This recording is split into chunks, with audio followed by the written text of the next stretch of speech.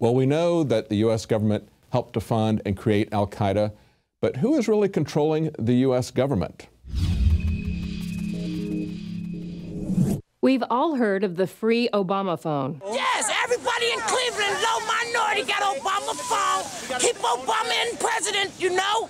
He gave us a phone. He gave you a phone. Do more. We know that Obama used the free Obamaphone to reach more people during the campaign. Did you know to get a free Obamaphone, all you have to do is income qualify, and you don't really have to necessarily show proof. They say you're supposed to get food stamps, some kind of government assistance, or be on welfare, but a lot of times people can get a phone without any proof at all. Like all good ideas, they start off great. Then the government gets a hold of it, bloats it up, and then it gets out of control. The Obamaphone program is called Lifeline.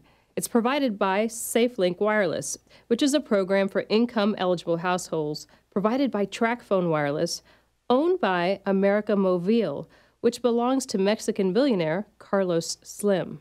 So Mexico is funding Obama's campaign through the Obamaphone, and the tax you pay on your cell phone goes back to Mexico so that they can provide phones and service to the enslaved welfare recipients so that they can continue to vote to keep their free phones. I am Gigi Arnetta with an InfoWars Nightly News Alert.